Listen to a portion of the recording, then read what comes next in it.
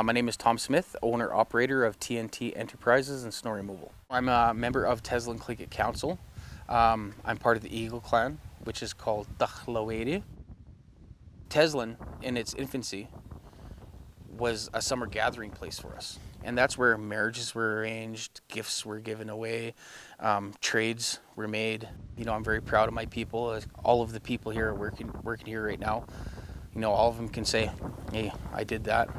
The Tlingit people have really been trying to preserve their heritage and their language and their culture and get our children back involved with that. They're passing that knowledge on to their children and their grandchildren. You know, so when we say this project is a Landscape Speaks project, you know, these workers really respect the land. And it's all 100% Tlingit people working here. We're all one community. All the employment here is all local. And all the money is staying in Teslin.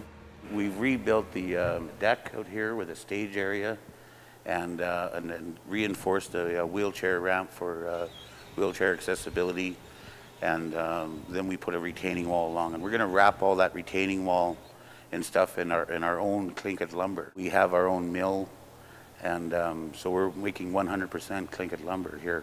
Once you go out of the out down the wheelchair ramp and the back end of the stage area, you'll see where we've cleared an area. We're going to build a viewing deck, and that viewing deck will take you out so you can really experience the Three Aces, which is called Clay Way, and it's just beautiful scenery. And you know, when you start going to the trails, we've selected areas where we could have a little clearing out, so there's be rest points. You know, if you can stop and rest and just enjoy the scenery and again have a different shot at the lake view. I decided to purchase this baby, and I love it. It's a great machine. It's a Tier 4, extremely good power. I'm up to 4 attachments for it now, and always looking for more. In the wintertime, when they say go move snow, you know, I make sure I come in here and I do a really good job, because I'm going to have one of my elders stepping out onto that ground, and I don't want that person trudging through the snow to get into the building. You know, they have a nice clear walkway to walk on. National pride, and you know, pride within myself too, knowing that I've done a good job. And you know, when I walk by my clan leader and he taps me on the shoulder and he gives me a thumbs up, you know, it's a good feeling.